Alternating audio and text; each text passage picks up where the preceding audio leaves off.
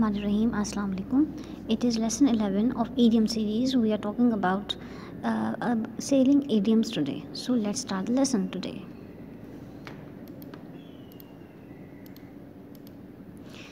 As Britain is an island nation with the sea playing a major role in the country's history and its economy, it is not surprising that the language has developed many idioms from sailing. For example, on the rocks. On the rocks means in serious difficulty. In serious difficulty.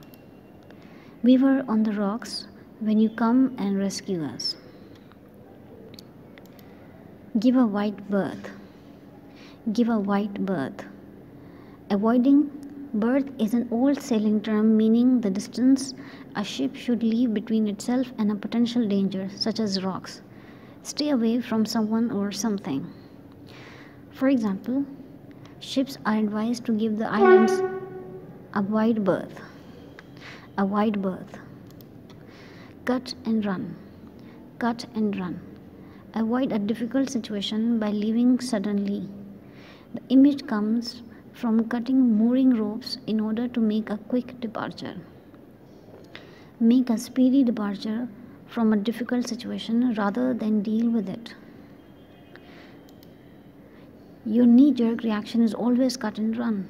This will not get you anywhere. This will not get you anywhere. Batten down the hedges. Batten down the hedges. Get ready for a difficult situation by preparing in every way possible. The image comes from closing the ship's doors securely when a storm is likely. I think this condition has never come before, so we need to batten down the hedges. Run a tight ship. Run a tight ship. Control a business or organization firmly and effectively. He knows enough how to run a tight ship. He knows enough how to run a tight ship.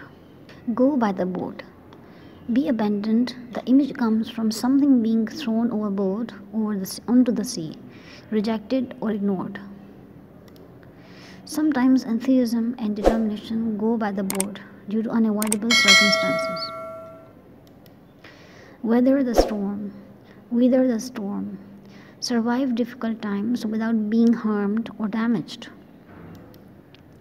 Newspapers have weathered the storm of online information by providing news online themselves. Making good headway. Making good headway.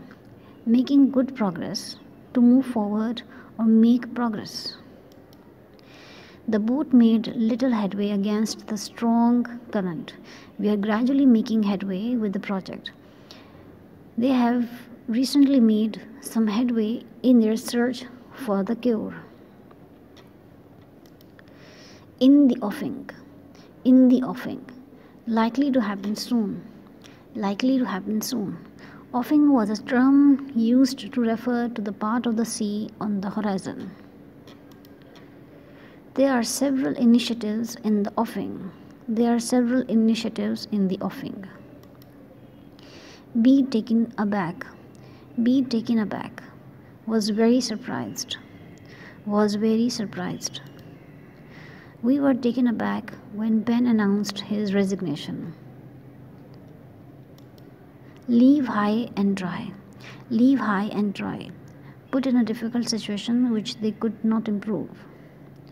Put in a difficult situation which they could not improve. Many holiday makers were left high and dry when the tour company collapsed. Take the wind out of someone's nails. Take the wind out of someone's sails. Made her feel less confident by saying or doing something expected.